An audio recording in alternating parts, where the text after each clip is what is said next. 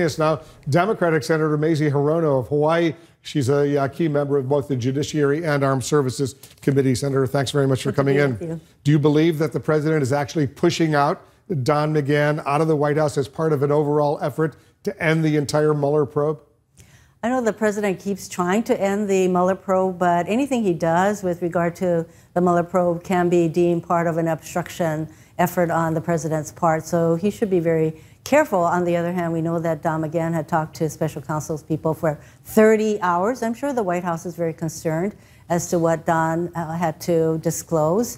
And now with his departure, as your previous person said, he could very well be brought before the by Mueller's people to ask what else. You know, so anything that the president discusses with Don McGahn now can be all part of whatever questions, further questions the Mueller people have. Well, do you think those 30 hours of testimony that McGahn gave Mueller's probe will be key to the Mueller investigation? I think it will be one of the important aspects of the Mueller investigation, which first and foremost has got to continue without any interference from the White House or any other political interference.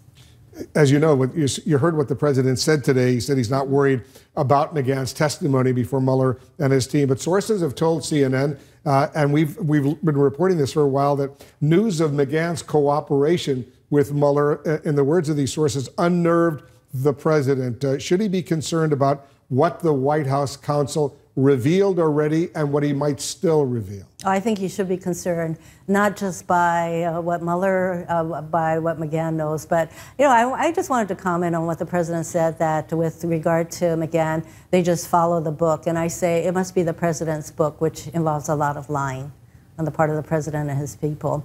So it's not just what McGahn knows, but Steve Cohen, Manafort. Michael Cohen. Yeah, Michael Cohen, yeah. Yes. There is a Steve Cohen, but right. Michael Cohen and Manafort, all of these people, it's all of a piece. Do you think the president is going to pardon Paul Manafort, his campaign chairman, who was convicted on 8 counts just in recent days? I think that the fact that the president has continued to say very nice things about Manafort, and the fact that Manafort, given the opportunity to consolidate these 2 cases, the next one is coming up soon, and he didn't take it, leads me to think that he was hopeful that a pardon was coming forward. But I think that a pardon would also be part of an obstruction assessment of what the president is contemplating. In his tweet this morning, the president said McGahn would be leaving after the Brett Kavanaugh confirmation before your committee, the Senate Judiciary Committee, before he's confirmed as the next United States Supreme Court Justice. You're on that Judiciary Committee. The hearings are supposed to begin for Kavanaugh, next Tuesday? Then they continue Wednesday and Thursday. They're going to go on for several days. How do you plan to address the Mueller probe in terms of your questioning of Kavanaugh? Because if he does become a sitting member of the U.S. Supreme Court, some of these issues go up to the Supreme Court. Yes. He could play a significant role. I think it's in the context of what Judge Kavanaugh has said about the extent of executive privilege, executive powers, and whether or not a sitting president can be subject to either criminal or civil proceedings. So yes, there's an aspect to it that is very concerning. I think this is one of the reasons that the president selected Judge Kavanaugh over all of the other Federalist Society, Heritage Foundation picked potential nominees, because Judge Kavanaugh is the only one who said, well, you know what, the president should not have to respond to criminal or civil proceedings while he or she is sitting. So I think that had definitely been brought to this president's attention. And so I am not surprised that he picked Judge Kavanaugh. All of these issues have got to be brought out in his hearing.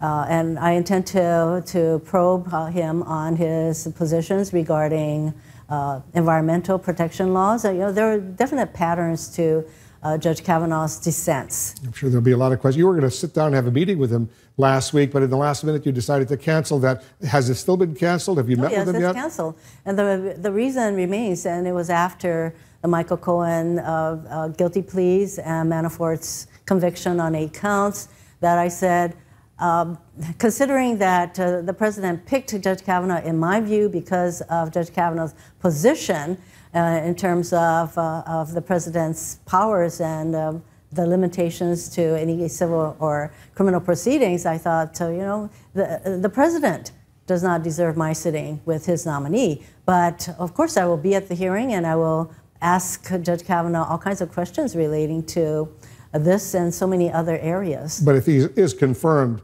by the U.S. Senate, even by a very narrow margin, if he is confirmed, he will be, in your eyes, a legitimate U.S. Supreme Court justice. My saying that I would not meet with Kavanaugh has little to do with the so-called legitimacy. The president gets to nominate. He has not been impeached. He's still the president. So that was not the reason that I chose not to meet with Judge Kavanaugh. But you know what? The judge will have every opportunity under oath to put his best foot forward as to why he should be confirmed as a sitting Supreme Court justice, and probably the fifth vote in many 5-4 decisions that will come down the pike that will impact people's health care, voting rights, individual rights. Certainly a woman's right to choose will be on the line.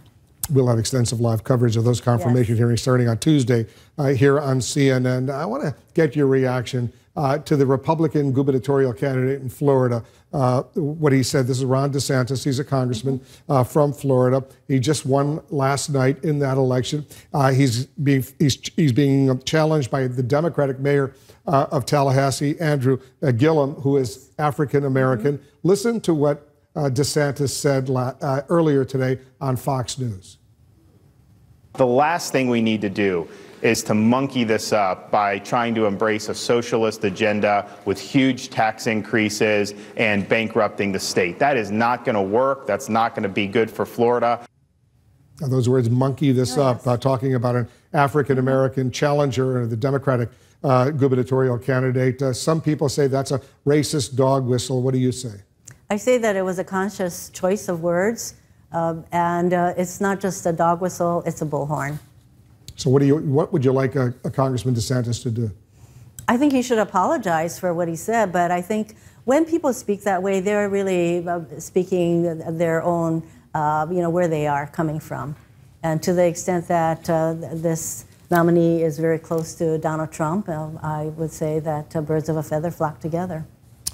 Senator Hirono, thanks so much for coming in. Thank you. Aloha. Mazie Hirono of Hawaii.